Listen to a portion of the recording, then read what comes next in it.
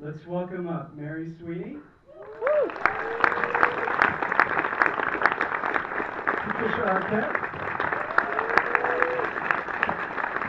Pullman Balthazar Getty.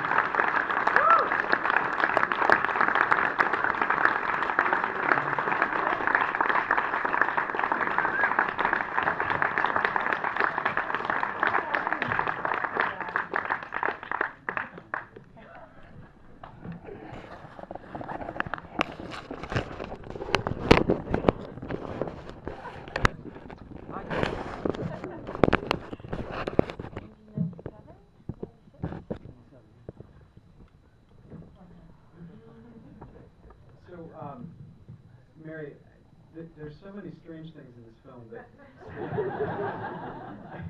genuinely one of the things that's been kind of troubling me this whole time is the fact that someone co-wrote this with David.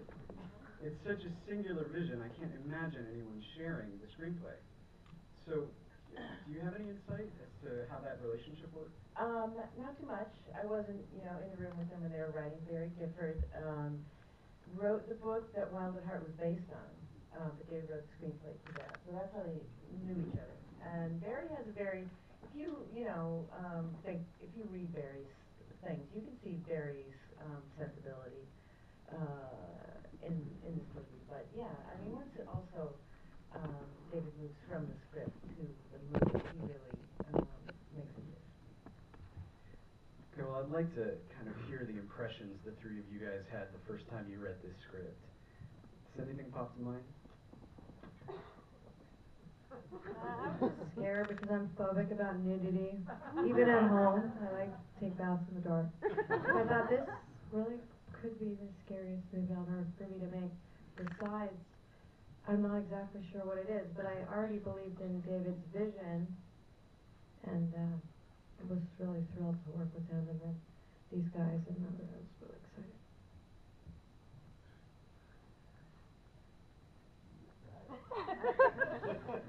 I remember that I read it and I think I understood it entirely. And from that time forward, I lost my impression of clarity. But I remember distinctly saying to my agent that she said, "Wow, it's a wild script and it's kind of confusing." And I said, "I think I understood it entirely." We're going to come back to that. Wow. I feel like now I shouldn't speak into this. Oh, yeah. Actually, it would help for the camera. No. Kill it. Oh, hey. Yeah, I mean, to be honest, I never knew how scary it was going to be when I read it. I mean, it was always completely out there, and I still don't really know what it's about, I honestly don't. I'm not sure I even saw I don't remember you cutting the neck, and I don't know. I think once I died, I don't know that I watched it after. So I just watched the last 10 minutes for the first time. It's pretty cool. I think it holds up. So this screening experience was really special for me because I've seen the film so many times on my own that actually having this communal experience helped to really bring out the humor in the film, which I think can often be lost because it's otherwise so intense and pretty terrifying. So I was curious to know for the three of you who watched the whole thing, what stuck, what sort of struck you about seeing it again, so many years later? I'm going to defer to you guys on that. For me, I don't even know if I ever really saw it all the way through because of my nudity phobia. I mean, even now I would like to try to block other people's eyes. But anyway, what held up for me was at a certain point in shooting, I was like, I'd come up with this philosophy that this was really about misogyny and about jealousy, and that this, other demonic character was like that you welcome into your home, into your life, is like jealousy and the evil of jealousy, and then when that breeds on itself, And I felt like in watching this movie, even, I can't remember what the name of the song is, when Pete's looking over his backyard fence. It's a musical. And I don't remember, but I know the words in my head, and it's just music, and it's basically supporting that theory. So, as I watched this movie again with that philosophy that he married a girl, he hated video, who used to be a porn star, she wanted out of this marriage, blah, blah, blah. It seemed like jealousy. And I think David wrote this during the time that O.J. Simpson was Nicole Simpson. Did he do it? Did he not do it? And I don't know if he, even at a certain point, remembered doing it. Sort of like you wake up and you're someone else or something. So, in watching it, I felt like, oh yeah, okay, it's all fitting into place. Yeah, okay, my theory works.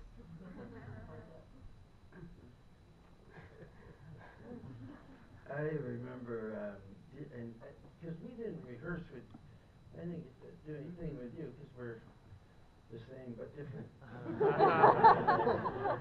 Do you remember, Patricia, that whole, because we would go up to the Fred Madison house to rehearse, which is, had been in the process of being made, and David had two things that I remember that he was, well, three things. One, he was really wanted to tell us that we had to get out of the trailers on time because we didn't have a lot of money to make this movie. And you remember that? He was really focused on telling us we couldn't really take the time to kind of dally. And we had never, it was not like we had any reputation for that shit. That was serious. It was very important. And then I remember him also saying that one word, there was a song, that song that he played, remember that the girl sings? Do you remember the name? That's Siren Song. Yeah, that's Siren Song. He said, the movie is really in this song. And we remember listening to the song. And then the third thing was, he said, I'm going to read you the definition of a word from the DSM, what is called the Diagnostic Manual, psychiatrists use it. And it was, the definition was for psychogenic fugue. And what? It's really two words. Well, yeah. It was in that DSM, all the illnesses are numbered. And I forget what the number for that illness was, but he read the number and waited, the way David can read a number and it feels thunderous. And then read the definition, and that felt thunderous. And there was no explication after that. I think I got scared right around that and went into my own view. What do I want you to do? Yeah. I guess I should say something now.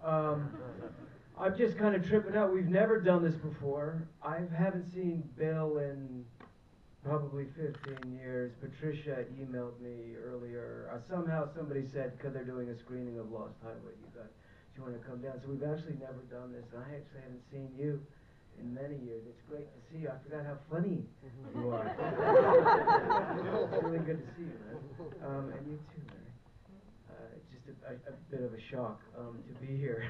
I can remember in rehearsals, I don't know if you remember this or if I just invented it, but he made us, one of the hardest things to do, even with somebody you love deeply, is to look them directly in the eye for an extended period of time,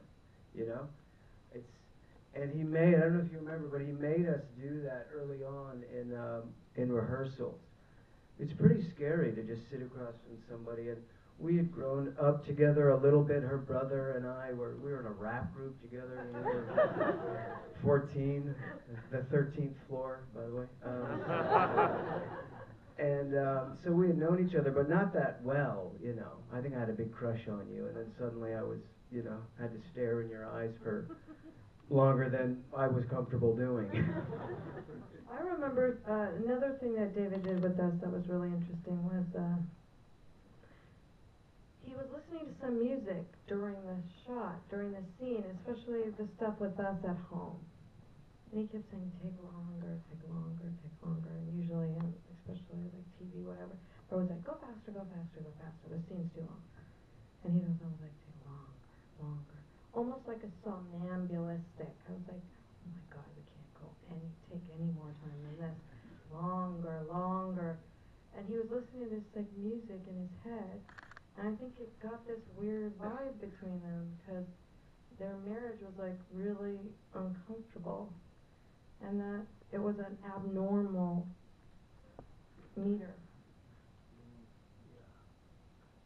Yeah, I remember sometimes the length between the delivery of lines would get so long that you would kind of trance out, and like that dialogue we have in the bedroom with the two cops. We do like 18 takes. Simple dialogue. I had a little psychogenic view, but perfectly delivered, Bill. I don't want to read too much into that scene, but there was just something that caught my attention this time around, which is this look that you guys give each other when he's asking about the second bedroom. And I'm curious if I'm reading into it that there was maybe some sort of trauma with the child, a lost child, a child that you didn't have, anything like that. I've watched this film way too many times. Well, for me, it was more like, why are you lying? And for me, it was more like the person she feels the least safest with in the world is her husband. She's like, she doesn't want the cops to go. She loves that fucked up party guy. She would want to be with anybody but him. Because something is scaring her in him. So I think she's just like, wants him, doesn't know why he's not telling the truth. Well, Mary, you've spent a lot of time watching this film, so I'm curious to know if there's any responses to it now, so many years later that struck you. Well, I don't know how long it's been since I've seen it. It's been a long time, and I look at it now and I don't quite remember, honestly, cutting some of those things. I mean, I definitely remember it was cut on film, so there were a lot of effects and ways of cutting things that were, not really relying on effects a lot while getting strange effects. So I kind of know that. But I think you really have your work cut out for you.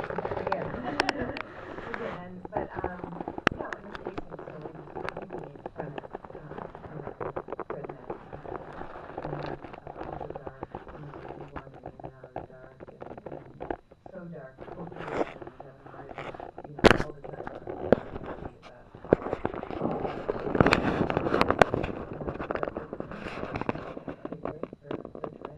the nonstop dread of that whole first part. So it's just always interesting to get in completely inside something for so many months and then not see it for years and then see it again. And I really honestly, I don't even remember how I did some of these things. Not that I can't figure it out, just like the process, sitting down and cutting it together. So that was interesting.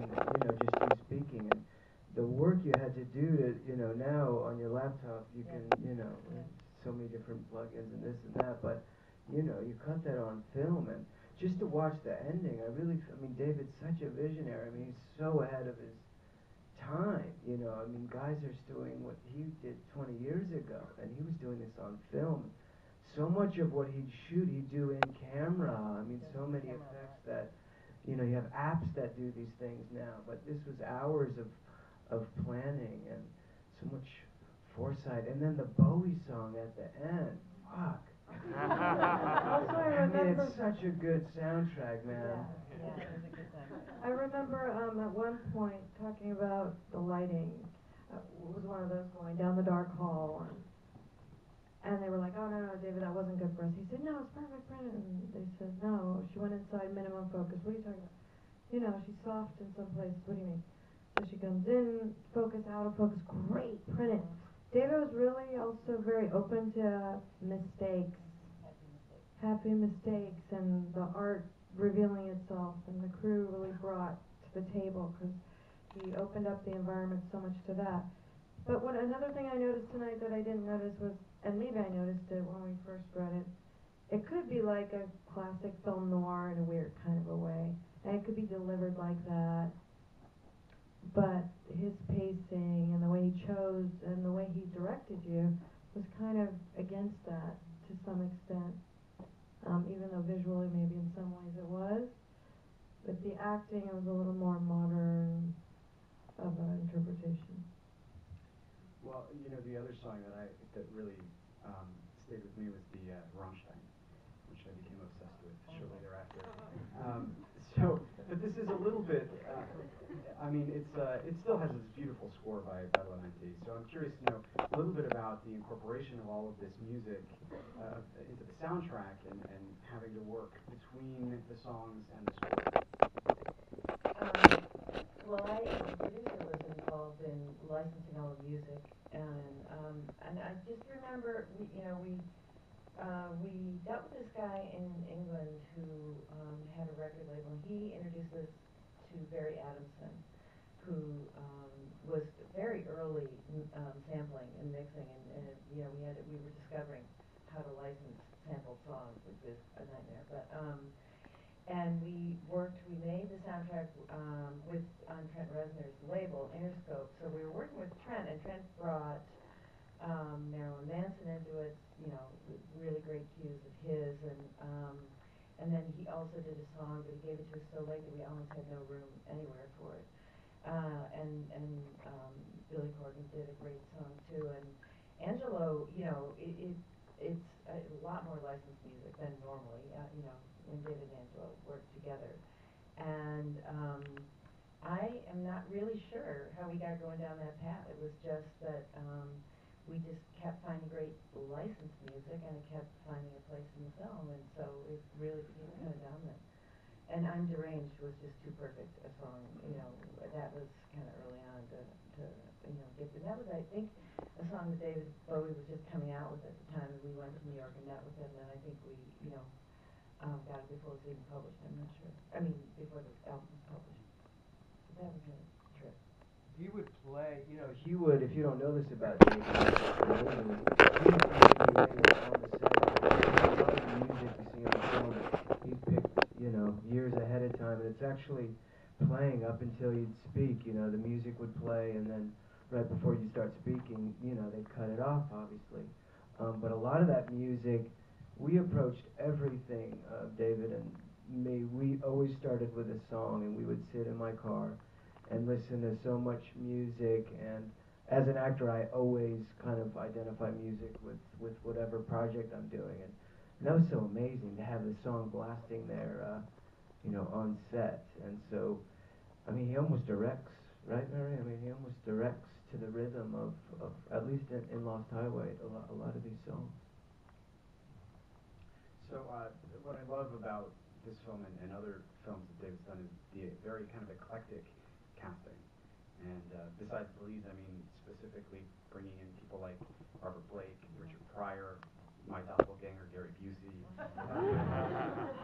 And I'm curious if you'll talk a little bit about, first of all, how you guys first got involved, and then, as a producer, sort of how that casting process played out. Well, I was thinking about Joanna Ray, Yeah. who was the casting director, a lot watching this movie, because I was struck by the distinctiveness of the faces. I mean, they're real mugs. The cops are sensational. Cops are sensational, aren't they? Yeah, and I remember there was some kind of wild interest in Dennis was in it, right?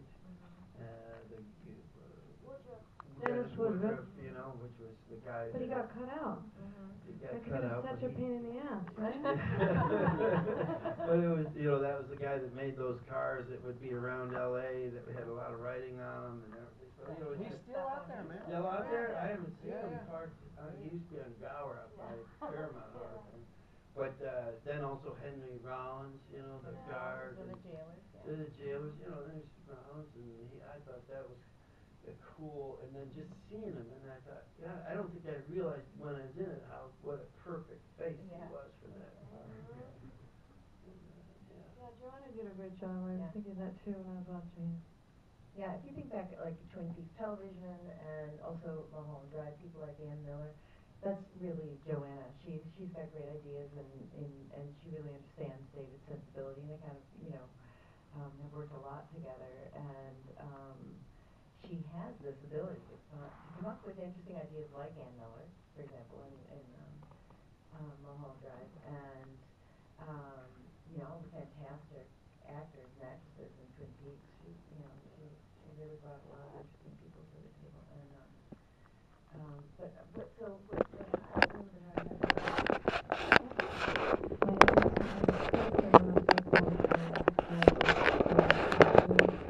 But I do remember lunch with you there. Could I have lunch with you? That's what happened.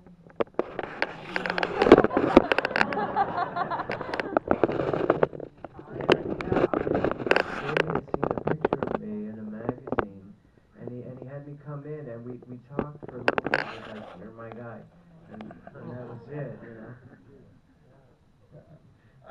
I think it was through Jen that because I heard this later, but I had started to do Boxing Elena. Jennifer was, and when she was one of the many early attempts to get it going, and it was with Madonna, and we rehearsed at Madonna's house and stuff, and then it didn't happen. But then when David was looking around for Lost Highway, it was Jen, I think, that said, "Oh, you gotta look at Pullman."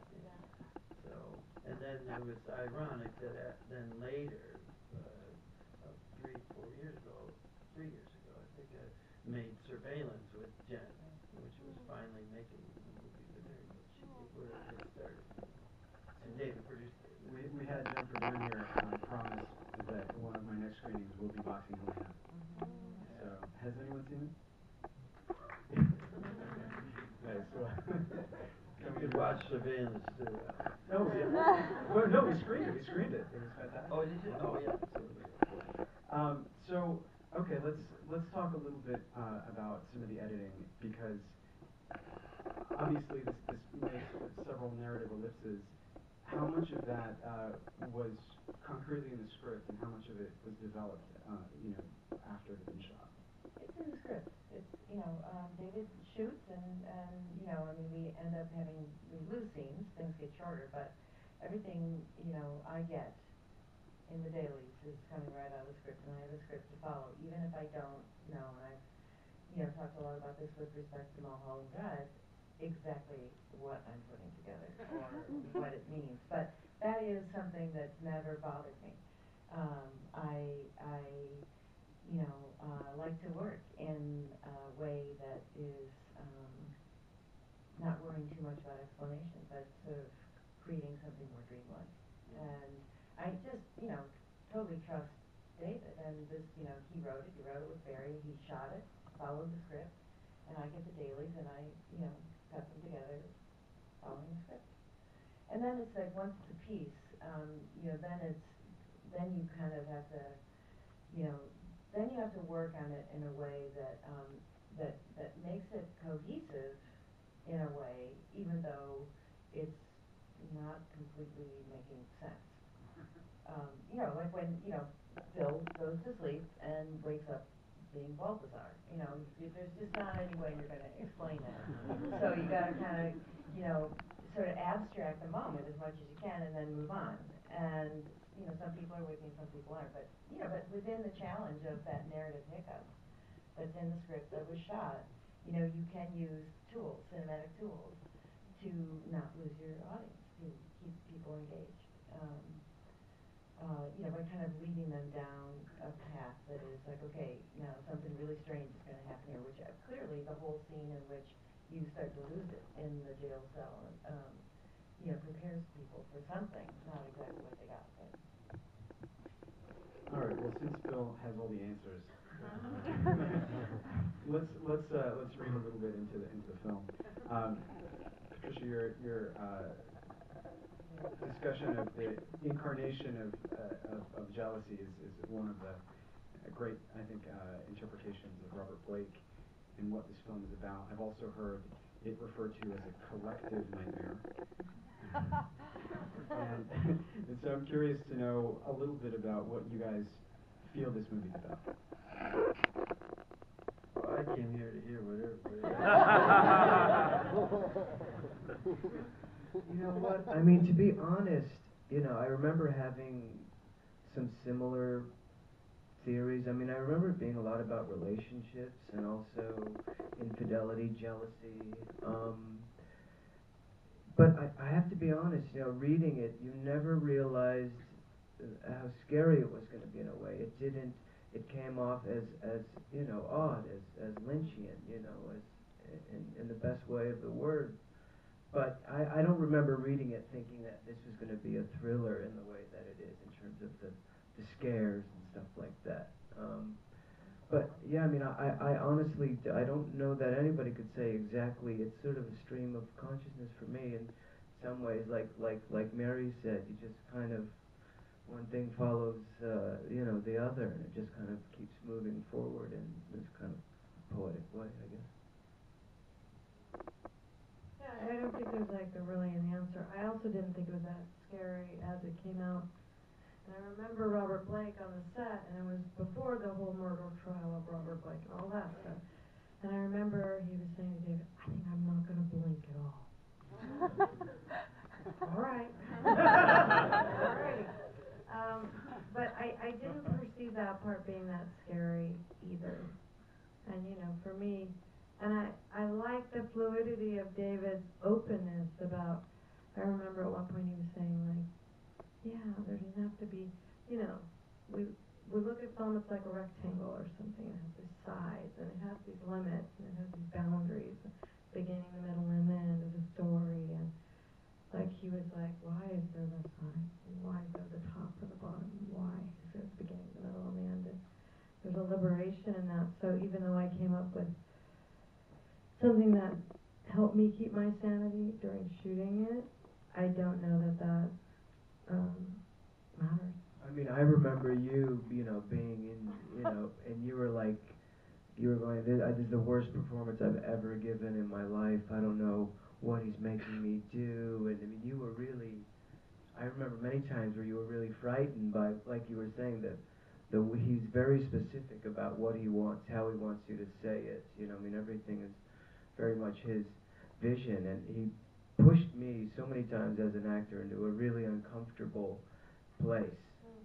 And it was always for the better, but at the time, sometimes it was hard to see it, but you always grew. For sure.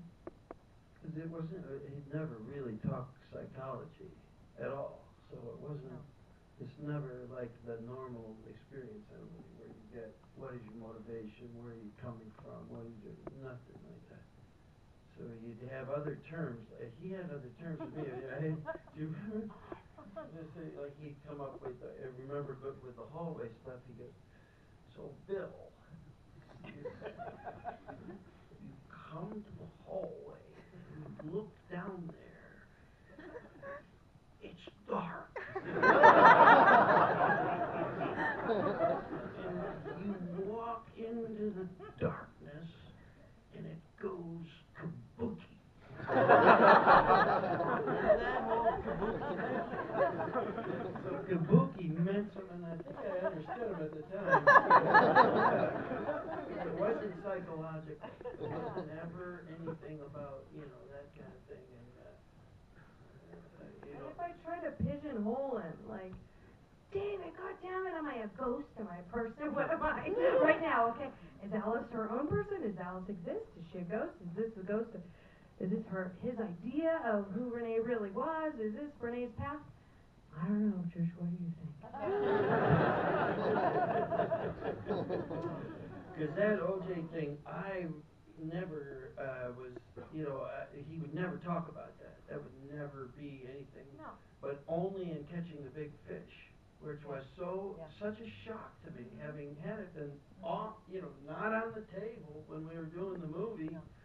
But then you get the, Catching the Big Fish is his book, which has a lot of small vignettes about different things. But there's small one-page paragraphs really about different things. But the one about Lost Highway was all about OJ. And I thought, you fucker, you can't. He watched the trial daily, and he was, completely absorbed in the whole process. And then he wrote. Yeah, see, I had no idea. But he wouldn't say it, because it's too much information, and it's, the thing that's interesting about his films is that he wants you to draw your own conclusions. So you can, your perspective, your explanation is totally legitimate, and that's the interesting thing about his films is that he manages to put it up in a way that allows people to have their own interpretations and not be wrong. Sort of interactive. Well, and that, I remember at the time thinking, because I had spent so much time in prosthetics, you don't never, just the whole exploding head thing was an endless thing, and I think about it because they gave me the life mask, and for some reason we hung it in our garage, right? So the car comes in, the life mask from that thing, but that sense of what it is, when you cannot accept the fact that you're guilty, that you work it and work it and work it until you become somebody who could never be guilty of what you are accused of. So Fred Madison gets accused of murdering his wife, and he's a musician that's living in the basin of LA, and then they go to the cell, and here is a person who could have never killed his wife because he's a mechanic from the valley, the exact opposite of a musician from the basin. And so how could they hold a mechanic from the valley in jail? They had to let him go. But the thing is, that jazz musician comes back. This is the big theory, and then again at the very end, I don't accept that these police are about to catch me. That was my whole thought was that I have to go through another total I have to change every molecule in my body so I become like OJ. I never did it, and you can say that without, you're so compartmentalized. I think that's the definition of second-hand acute is of someone who commits, something is so traumatic and so horrifying, like murdering your wife, chopping her up, that your mind breaks and you create a new reality. I think, because, Renee, who possibly was having an affair with, Mr. Dickleron, and probably was a porn star before and hung out with that guy and all of that. But even in his dreams, even when he kills Renee, still, he has to reinvent her. Oh, now he's this nice guy. And now the girl wants him. Now Alice wants him. All's going to be happy. No, because she's still a bitch whore. She's still a fucking bitch. Because he fucking hates women so much. No matter what, they're fucking whores. No matter what, he cannot be the winner. He cannot be the guy because they're just so fucked up. So he cannot kill her enough times. And then she says to him, "You'll never have me. You want me, I want me, I want me." And yeah, we say that he's crazy if this is, something real, but we're all crazy a little like that. When you have a parting of a relationship, you keep reliving the relationship.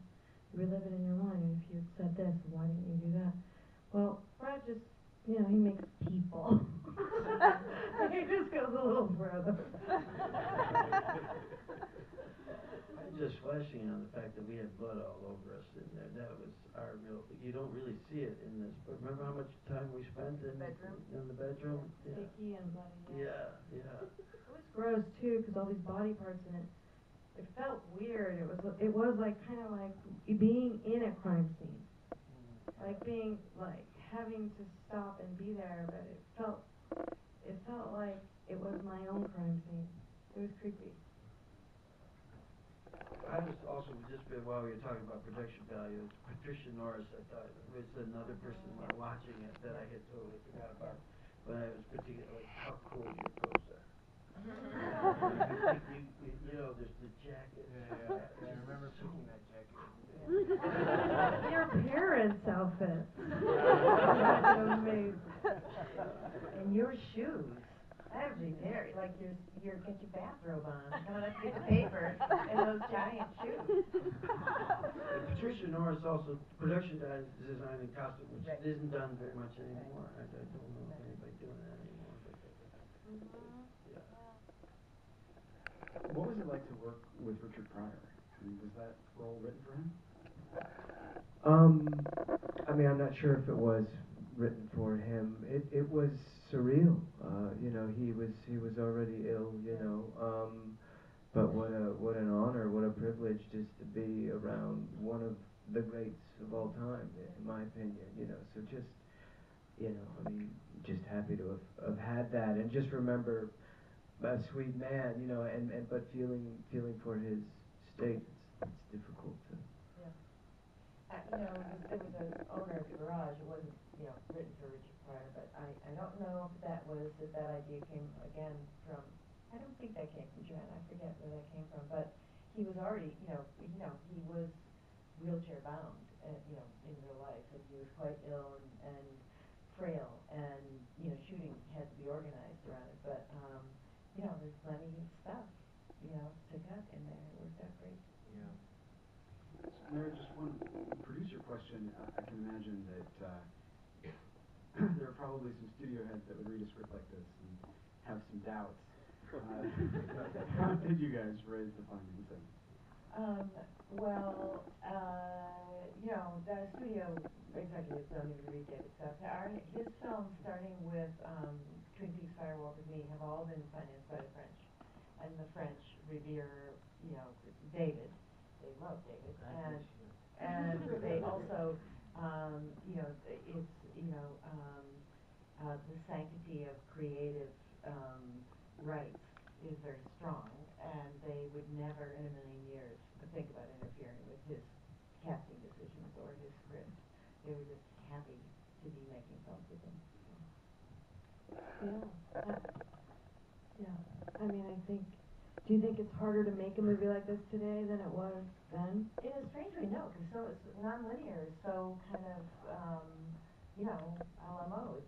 Now it's already passé a little bit, but that's definitely, would not be something that would, look at Memento or all kind of, it wouldn't mess people up now like it did then. But but the real issue, one of the main issues for David, I think, was securing final cut, which no one, really almost no American financier, independent or studio, would have given him, particularly with these scripts. And that's just not at the time what American producers, financiers were interested in putting their money into.